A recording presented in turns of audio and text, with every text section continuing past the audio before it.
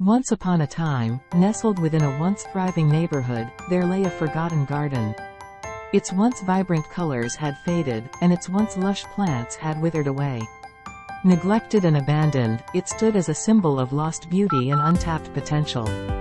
But within the hearts of the community members, a flicker of hope burned.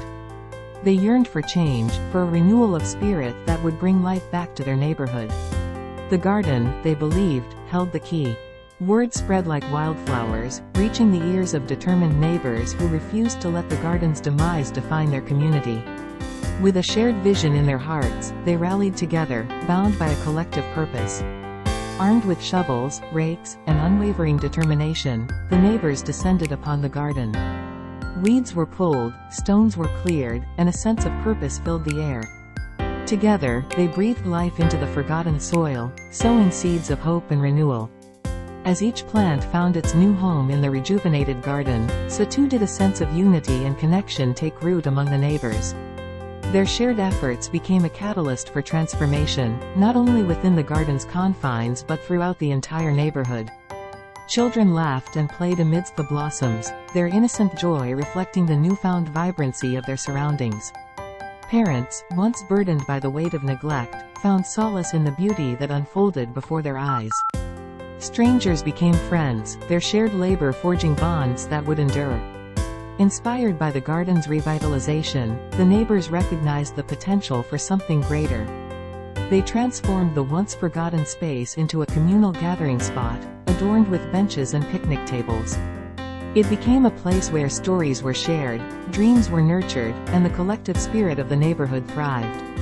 As the garden flourished under the tender care of the community, its radiance spilled over into every aspect of their lives.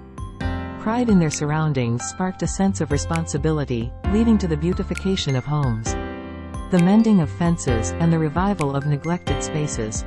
News of the neighborhood's remarkable transformation spread far and wide, attracting visitors from neighboring communities who sought inspiration from this tale of hope. The Forgotten Garden became a beacon, not just for its own neighborhood, but for all who yearned to revive neglected spaces and revitalize their communities. And so, the Forgotten Garden's story lived on, whispered in the wind as a testament to the power of unity and the resilience of the human spirit. It taught us that no garden is truly lost if there are those willing to sow the seeds of hope, nurture them with love, and stand together as a community. In the Forgotten Garden's revival, the neighborhood found not only the beauty of nature but the beauty of their collective potential.